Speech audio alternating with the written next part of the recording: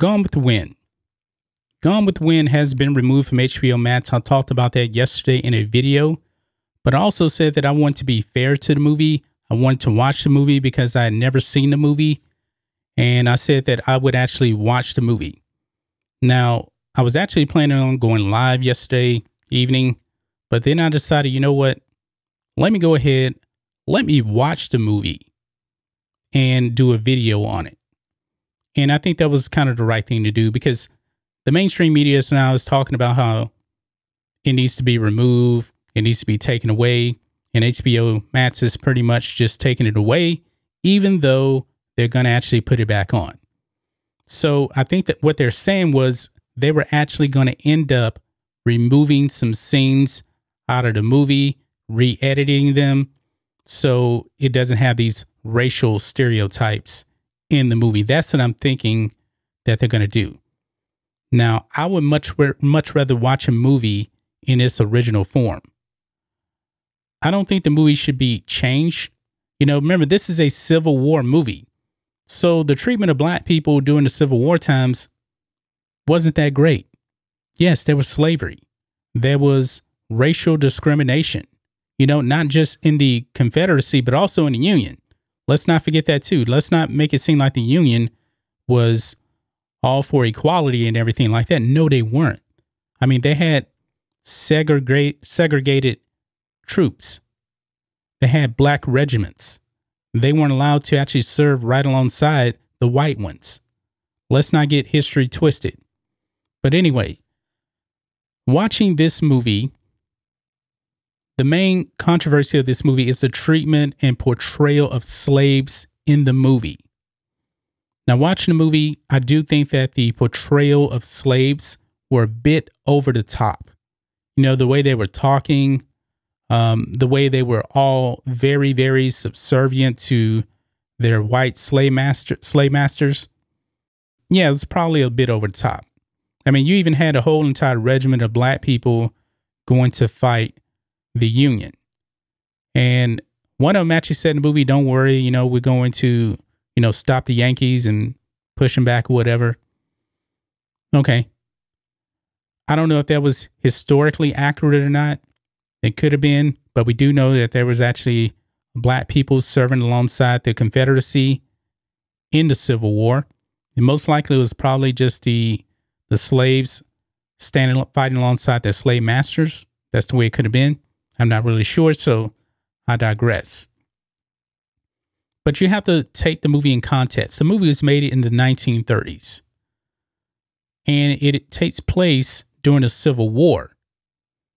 So you're not going to see fair treatment across the board for black Americans in the movie. You're not. And I do believe that one of the scenes that they're probably going to try to take out, this one slave says that she is good at giving childbirth, helping out with childbirth, and that she can do a great job at it. And Scarlett O'Hara says, all right, come help me. And then when it comes time, she says that she's never done it. She lied. Scarlett O'Hara takes her hand. She slaps her across the face because her friend is upstairs about to give birth and she's dying. So that'll probably be a scene that they probably will remove from the movie. And this one black slave, you know, she was kind of weird. She was always walking around singing and talking to herself. It's kind of weird. I can actually see them probably removing that. But I've seen much worse before. Birth of the Nation is much more racist than this movie. It just is. Also, when it comes to the brutality of slavery, we've seen other movies way worse than this. Now, in Gone with the Wind, nobody dropped the N-word. Nobody was whipping slaves. We've seen way worse. You know, 12 Years a Slave comes to mind. I can't remember how many times they were dropping the N-word in that. Also, Michael Fassbender as Edwin Elps was a brutal slave owner. We saw him whipping slaves. It was way worse than anything that happened in Gone with the Wind. Now, of course, the acting is quite different than what happened in Gone with the Wind. I mean, even even across the board, you know, it's very hard to compare a movie that was made in 1939 to a movie that was made, I believe that 12 Years a Slave came out in 2012, if I'm not mistaken.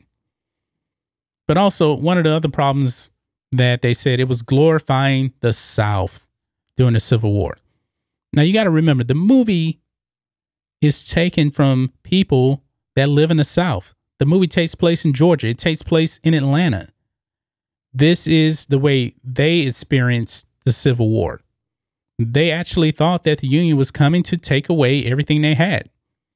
And of course, you know, that did happen. There's even a scene in the movie where you see Scarlett O'Hara. She's out there in the cotton fields, picking cotton with other people. And we know that that actually happened because also remember a miniseries called Queen based on Alex Haley's, I think it was his grandmother, where that was also a Civil War era miniseries as well. And yes, the white plantation owners after the war, they were out in the fields, they were working. They were complaining about it too. They didn't like it. Now, like I said, no N-words are dropped in this movie. Now, they did refer to black people as darkies.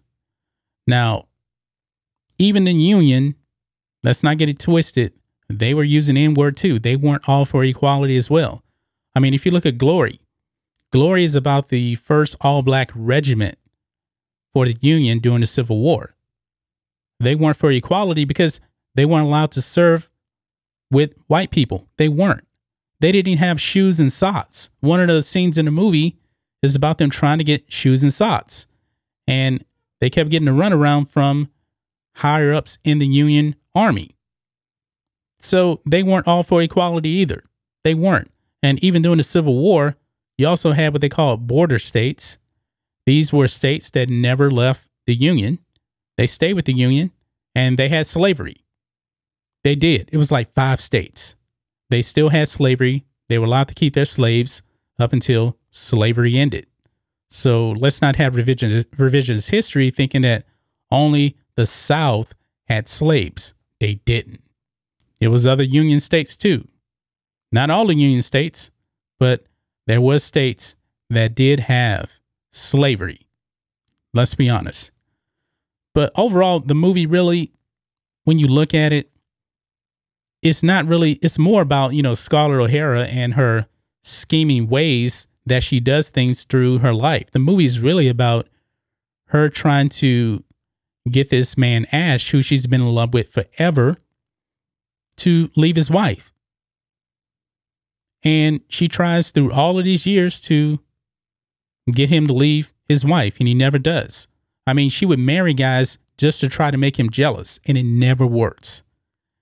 And Clark Gable's character, Rhett Butler, he comes into the picture. He's in love with Scarlett O'Hara.